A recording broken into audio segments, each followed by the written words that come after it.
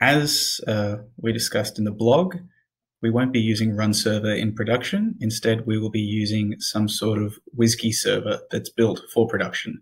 And for this tutorial, we'll be using Gunicorn, or as I'm just going to call it, Unicorn, because it's easier to say.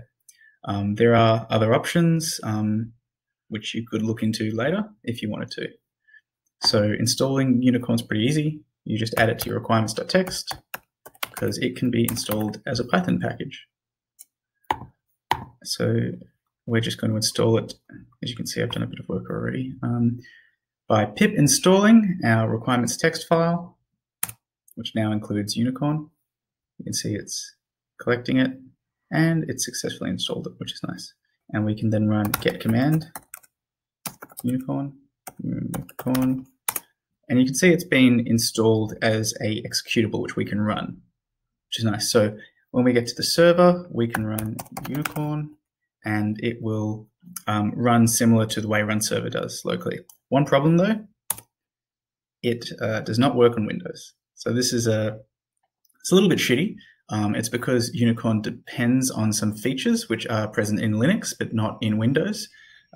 Presumably this module named Fecuntal, or whatever it is. So yeah, we can't test it locally, which is a bit of a bummer because wherever we can, we want to be able to run the same programs on our computer as we do in production.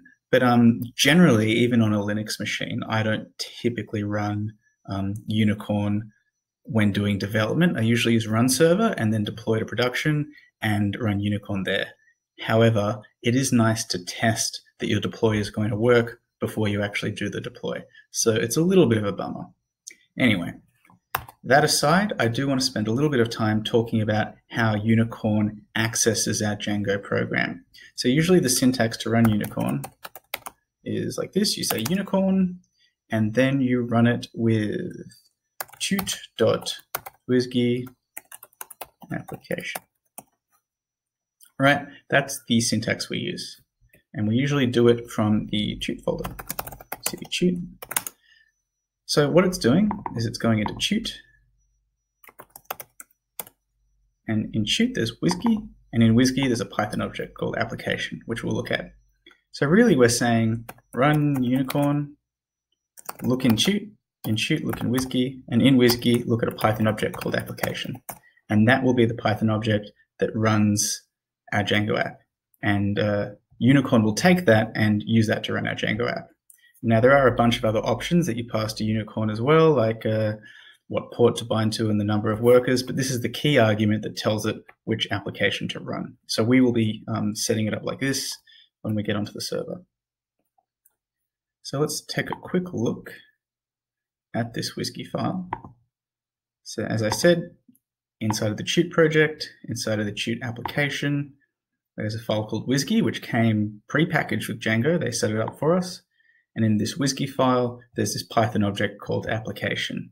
And this application is our entire Django app.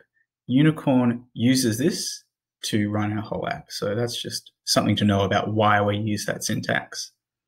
Cool, so that's it for now. We will do a bit more Unicorn stuff later when we get onto the server, but that's all we can do with the limitations we have.